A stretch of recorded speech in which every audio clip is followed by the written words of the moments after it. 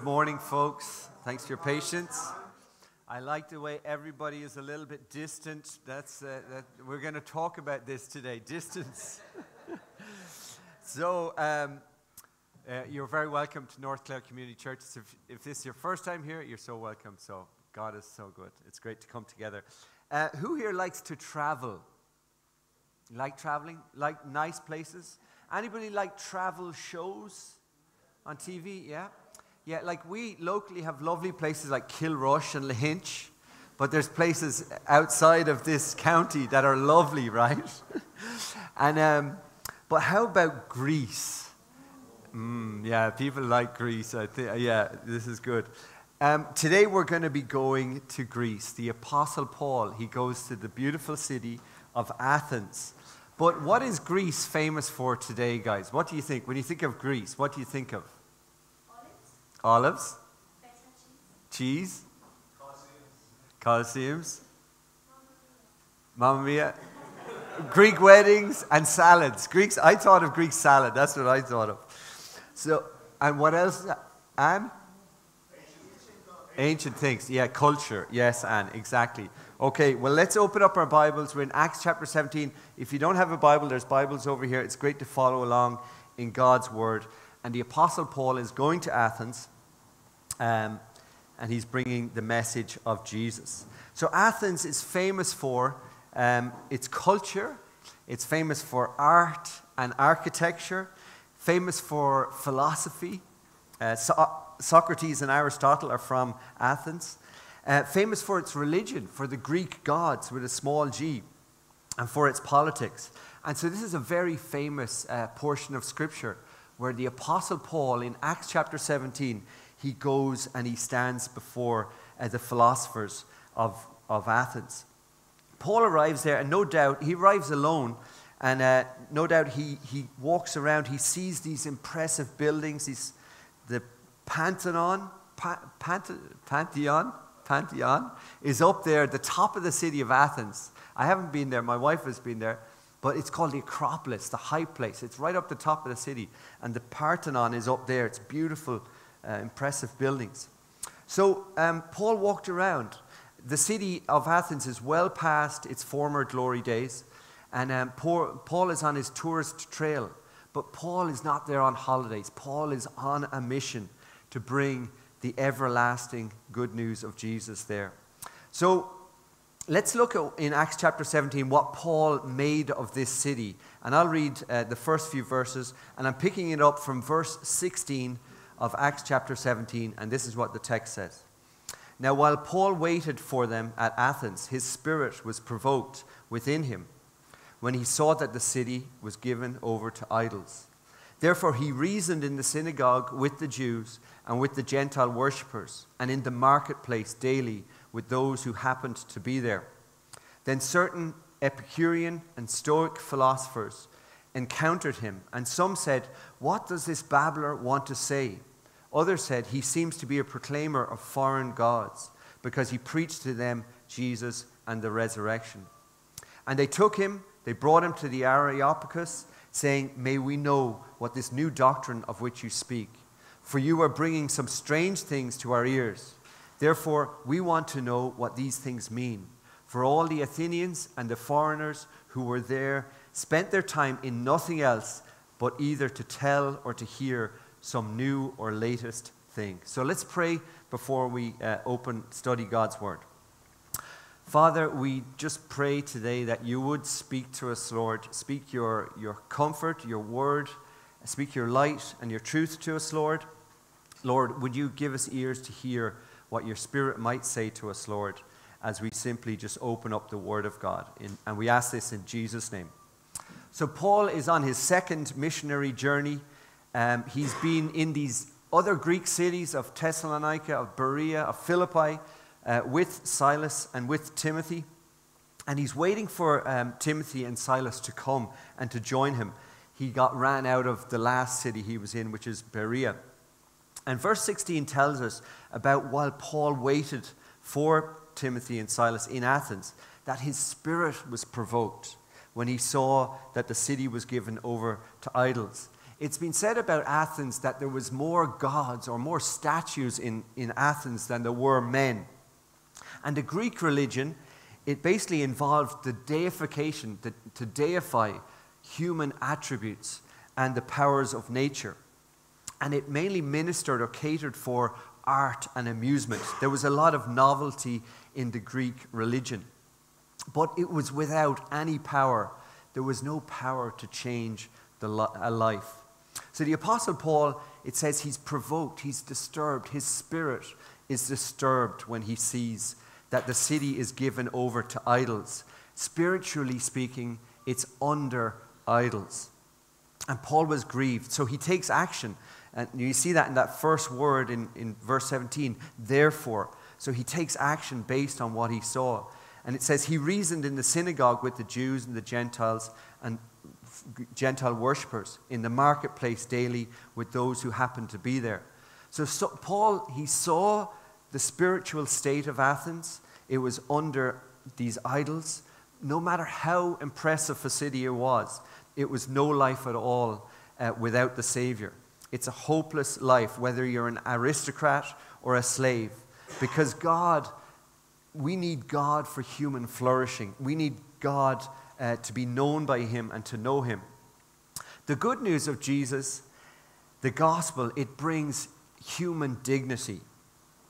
The knowledge that we are made in God's image, that we are all equal, that we are one before God. It brings, the term inalienable rights or innate rights. These are rights that we have as human beings based on the fact that we are God's creatures, that we are made in the image of God. This gives us freedom of speech, freedom of religion. But the gospel also is about justice, that the God of the universe is a God of justice, that justice will be served, not just for the rich, but for the poor, for the needy, for the slave, or for the free. The gospel also gives us purpose, that there is meaning to life, that God has a plan for our life, that God has revealed it. And the gospel also tells us about the compassion of God, that God cares.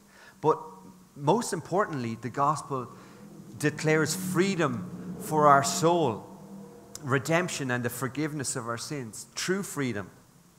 So the tragedy and the emptiness of life under idols. Paul knows what the answer is. The answer for human flourishing, the answer is the Savior, Jesus Christ. So he gets to business, he goes to the synagogue, and he's in the agora, the marketplace. And perhaps he's working there. We know that Paul, he was a builder of tents. He sold tents. And so he's meeting people. No doubt he's preaching to anybody who will listen. And it says there that, again, we looked at that the last time, that Paul reasoned in Athens. So he's dialoguing, he's discussing, he's going over and back with people. And as he does that, God opens a door for the gospel. And in verse 18 it says, certain Epicurean and Stoic philosophers, they encountered him. And some said, what does this babbler want to say? Others said, he seems to be a proclaimer of foreign gods, because he preached to them Jesus and the resurrection. So meet the philosophers of Athens. They want to debate Paul or argue with him. And they have two opposing belief systems, two different philosophies on life. And we can compare what they believe today to what people believe in our day. What they believed in their day to what people believe today. And because it's so important to know our audience, it's so important to know what people believe. So the Epicureans, I think the Epicureans are like your typical surfer. I'm a surfer, but I think the surfers make a good case for the Epicureans. So the Epicureans of that day, ultimately life was about enjoying, about just living the good life. Fine art, fine food, the hedonistic lifestyle. Today, it's a common thing that life is just about having the crack. And having the crack is important, but it's not the chief aim to life. For the Epicureans, truth was by personal experience. Like the postmodern view today, it's like well, this is my experience, this is my truth. So the Epicureans were atheists, but they had many of their gods. So the summary of the Epicureans is they enjoyed enjoying life. But for the Stoics, they were into enduring life. Life as a Stoic was about discipline and self-control, to be unmoved, that everything could be put down to fate, F-A-T-E, not faith, but everything could be put down to fate. And being unmoved, avoiding the emotions of high and low, and avoiding pleasures of life. For the Stoics, life was about, one's reason was everything. You think of Jordan Peterson today, discipline, self-control, to be unmoved. I think Jordan is a bit of a Stoic. But they rejected the pagan worship of idols and statues, and they were pantheists. So the universe was out there. They believed in a one-world God. Everything was God, but certainly not a personal God that we know. So the Stoics and the Epicureans, they don't think much of the Apostle Paul. And they said here in verse 18, some said that he's a babbler, and the word means seed picker. In other words, he's going around picking up other people's ideas. He doesn't know what he's talking about. Well, do you ever have proud thoughts about yourself, how wonderful you are? Well, the philosophers of Athens certainly did.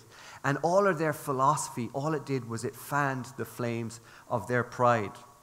There was no need for or the help of God in their philosophy. And in their lofty opinion, the Apostle Paul was an amateur. So some called him a babbler. Others said he seems to proclaim foreign gods because he preached Jesus and the resurrection. The Apostle Paul, he doesn't change his message for this academic, seemingly know-it-all audience. His message stays the same. He preaches Jesus and his resurrection. And in verse 19, it says there, they brought him to the Areopagus, saying, may we know this new doctrine of which you speak, for you bring some strange things to our ears. Therefore we want to know that what these things mean for all the Athenians and the foreigners who were there. They spent their time in nothing else but either to tell or to hear something new, to hear the latest thing.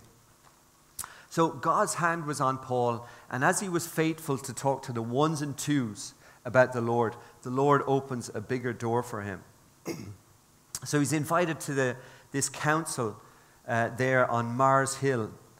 The Areopagus was like the supreme court where the matters of the day, the civil matters or the religious matters were discussed. Paul was not on trial, but this was a hearing. And I love these words in verse 22. It says, and then Paul stood up, or Paul stood in. You know, that's what God calls us to do, is to stand as his witnesses. So verse 22, Paul stood in the midst of the Areopagus. And here we go. I'll take a drink before we do this, and we'll read quite a few verses. So Paul there in Athens to the philosophers, and this is apparently how Socrates started his speech in the same place 300 years before when he was on trial. And he says, men of Athens, I perceive that in all things you are very religious. For as I was passing through and considering the objects of your worship, I even found an altar with the inscription, to the unknown God. Therefore, the one whom you worship without knowing, him I proclaim to you, God who made the world and everything in it, since he is the Lord of heaven and earth, does not dwell in temples made with hands, nor is he worshipped with men's hands, as though he needed anything, since he gives to all life, breath, and all things.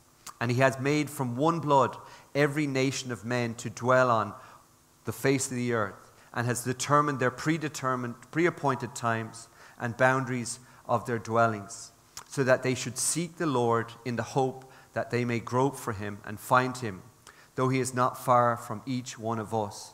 For in him we live, we move, and we have our being. So it's interesting how he connects with this audience. How is he going to springboard to this their minds are full of philosophy. So how is Paul going to connect to them? And this sermon is a masterpiece in communication. So he says, men of Athens, I perceive in all things that you are very superstitious, or you're very religious. So he starts by complimenting them on how religious they are. And then he says, for as I was passing through and considering the objects of your worship, I found an altar with this inscription, to the unknown God. In Athens, they have so many objects of worship. And Paul sees an altar with this inscription, the unknown God. The Athenians, just in case they missed some important deity, just in case they left somebody out, they have this altar to the unknown God. And Paul says, therefore, the one to whom you worship in ignorance, him I proclaim to you. So Paul gets their attention. There's a reference point in their culture that he highlights. So he's talking the same language as them. And Paul now is going to correct their thinking. And he's going to give 4 points. And the first point is that God is the creator. So Paul explains to them the origin of life. And in verse 24, this is what it says. God, who made the world and everything in it, since he is Lord of heaven and earth, does not dwell in temples made with hands. So Paul, standing there on the Areopagus with the Parthenon up the top, the Acropolis, these impressive buildings, these temples built to the Greek gods all around. Paul makes that bold statement that the Creator doesn't dwell in temples. You can't make, God created the universe. We can't make a room for such a God. God, he made us. We can't make a room for him. Point 2, the first one is the Creator. The second point is the goodness of God, the God who gives. In verse 25, Paul says, nor is God worshipped with men's hands as though he needed anything, since he gives to all life, breath, and all things. God Almighty is self-sufficient. He doesn't need anything. But the Greek gods, the normal thing was that they would bring the necessities or food to the temple and to give to their gods. But Paul's making the point, God doesn't need your food. He is the provider. He's not needy. And for myself as a surfer, Bali is one of the best places for surfing in the world. But you see Hinduism all over Bali. And that's normal. They bring food to their idols each day. But God is the God who gives. The book of James tells us that all the good gifts come from above, come from God. He's the giver of gifts. He's the giver of life. What could we give to him? He needs nothing. And actually, we don't serve him. God serves us. He gives us life, breath, and all things. So with those two statements, Paul has just wiped away the whole idea of the Greek religion.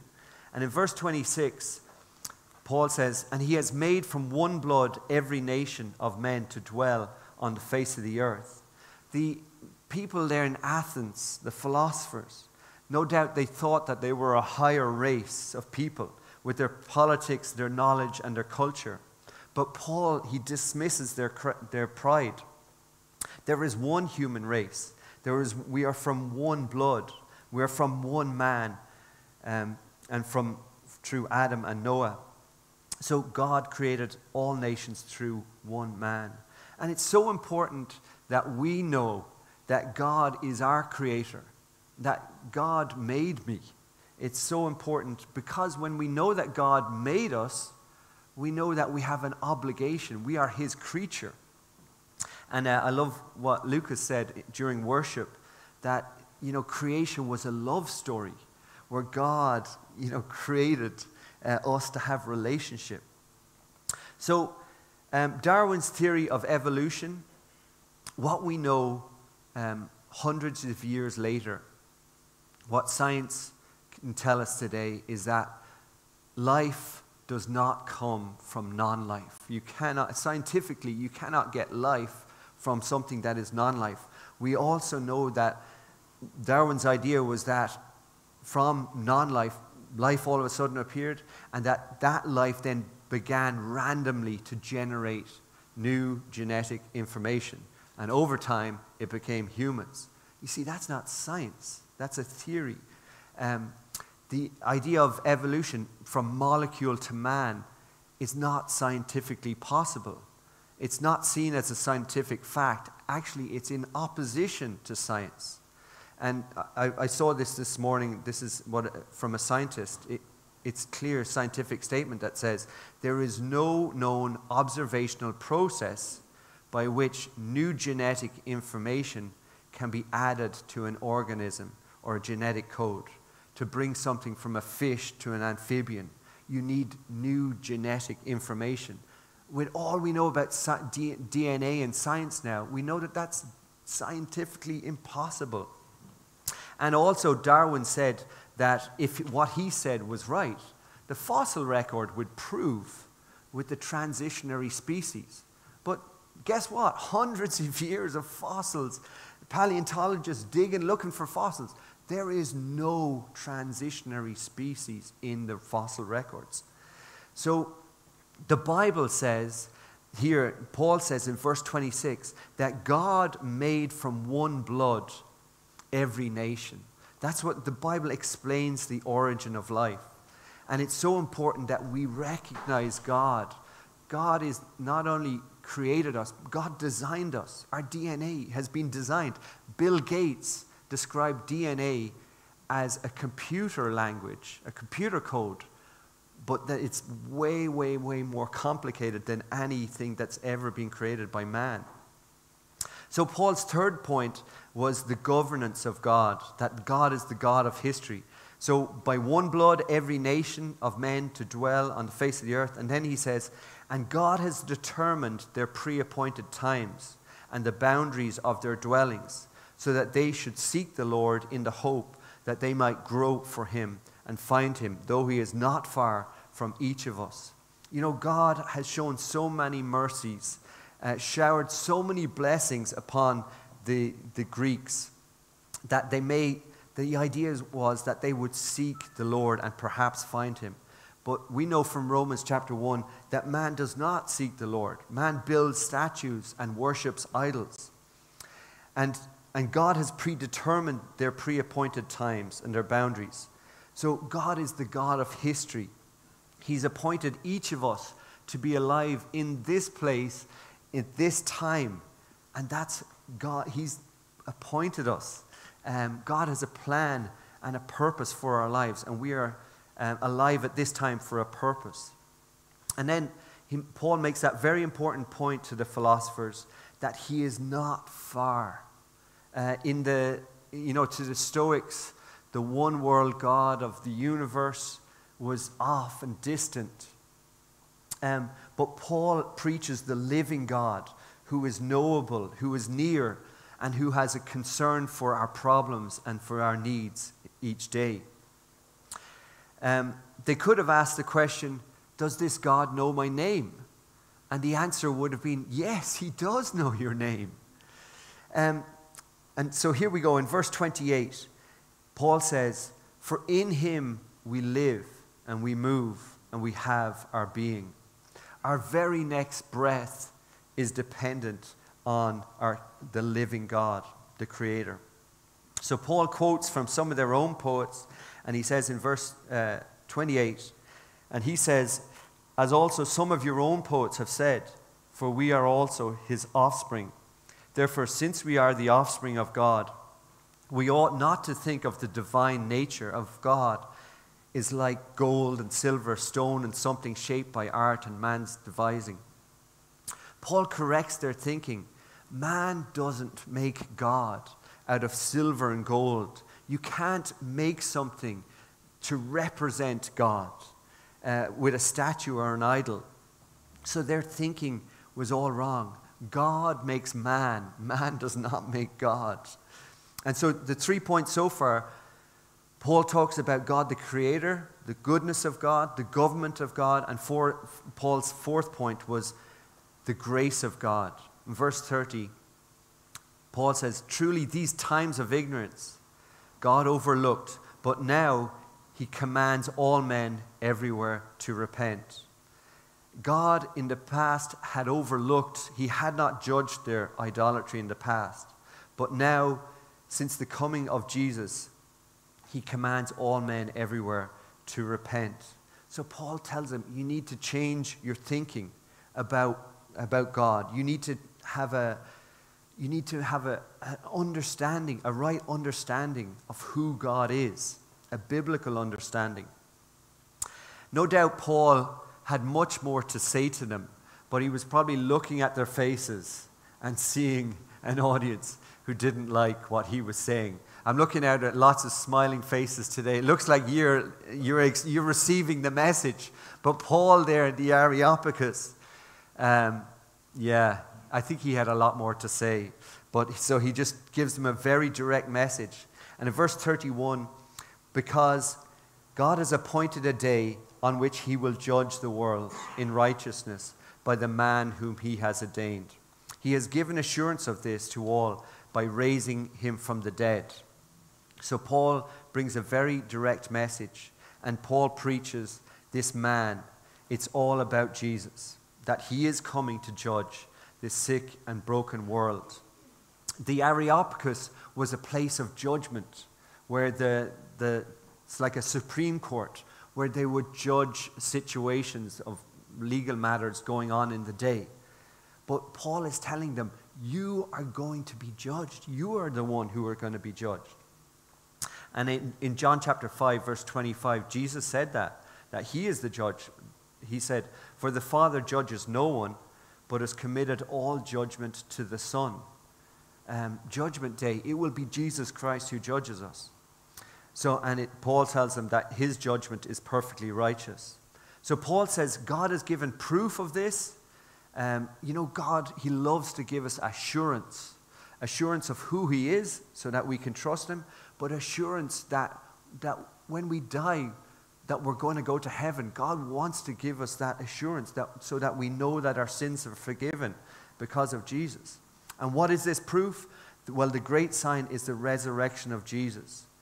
God has demonstrated by the resurrection that Jesus Christ is Lord. Now, Plato thought that there was no such thing as the resurrection, a bodily resurrection. The Greeks didn't like that idea. So the philosophers, they can hear no more, and the Bible says this. A Bible commentator, he says this, I thought it was really good. It says, proud, sophisticated, wise Athens would not easily take to Paul's humbling message of the gospel, especially when he summarized all of Greek history in the phrase, the times of ignorance. So the soil there in Athens, it contained many weeds, but there was still a small harvest. In verse 32, it says, and when they heard of the resurrection of the dead, some mocked, while others said, we will hear you again on this matter. So Paul departed from among them. However, some of them joined him and believed. Among them, Dionysius, let's call him Dionysius. Dionysius, he's a real Irish Greek man.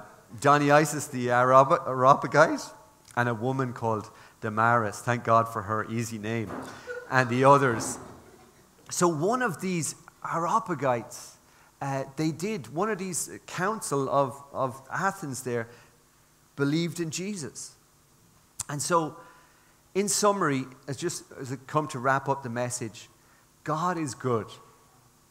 Our God is to be praised. We can rejoice in our great God.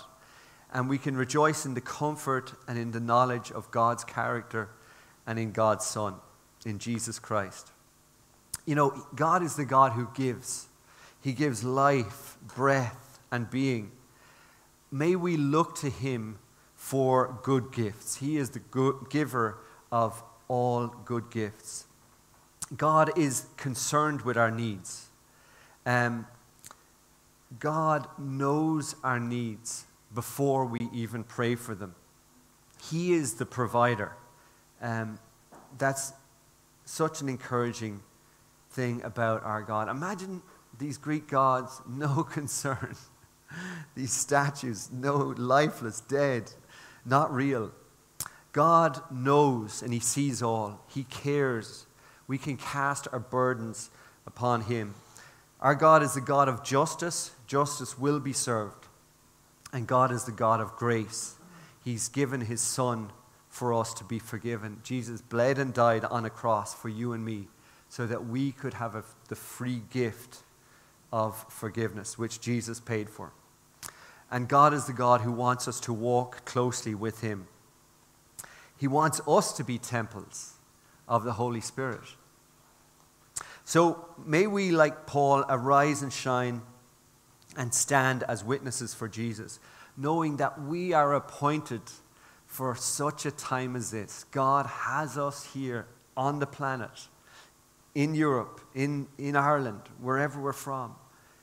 God has us alive for this time, for a reason, for his glory. And someone could have said to Paul, as Paul went to Athens, oh, the Greeks, they have their religion. You know, Paul, you're just wasting your time. Don't bother going there. But people can have religion, but still be lost and still be heading towards a judgment day, still in their sins. An idol cannot forgive sins. Jesus Christ was their only hope for the forgiveness of their sins, to save them from a lost eternity in hell. So Paul, he wasn't distracted by the wow. He wasn't distracted and dazzled by the entertainment in Athens. He was focused, Paul was focused on souls. He carried God's burden. He was grieved and he was disturbed that people were far from God. You know, how about us today? Idols, distractions, dazzled, entertainment. I watched 10 minutes of Lionel Messi, his greatest moments yesterday on YouTube, and I was just dazzled. I was just like, you know, it was actually the greatest players. They all talk about Messi. And I was like, wow. You know, there is so many idols today for us to get caught up in, for us to be dazzled with, to be entertained. We live in an entertainment world. But an idol is something that stops us from seeing God or from seeking God. So the Bible tells us to flee from idols. You know, we've been bought, as Christians, we've been bought as a price. We belong to Jesus. And so may we turn to him and have that right understanding of God, a biblical understanding, but also to serve him, to love him with all our hearts, because our hearts belong to him. He's our creator. He made us. We have an obligation to him. We owe our life to him. We owe our breath to him. It is right to serve God and to live for him, the God who designed creation. And may we remember his grace. As us, whoever here, we're Christians, that we were lost. Remember where we've come from, that it was by his grace that he saved us. And so may we continue to pray for others who are lost, who don't know Jesus. I just want to, next Sunday is the start of prayer week. And just encourage you guys to take that seriously, because prayer is the opportunity where we can break our comfort, just take a break from our entertainment and our comfort, where we ask God to break our hearts, where we ask God to disturb us about men and women's eternal destination. And may we be like Paul and bring the gospel to our marketplace. The last point on, what did we say we would call him? Dionysus? Dionysus. Thanks, Brian. Did that change from the first time? Not Dionysus. Dionysus, the Areopagite. There was a gospel seed there in Athens. Paul was not wasting his time. The word of God will not return void. And it's significant when God saves the ones and the twos. God can do a whole lot with ones and twos. So let's pray. And last point, some believed in Jesus, some laughed at him, but then there was others. And they said, oh, come back and talk to us next week. We'll listen to you again next week. But the point is, did they ever hear them? Did they ever come back? Did they ever believe? Did they go to a lost eternity without Jesus? So the Bible says today is the day of salvation. Believe in Jesus today.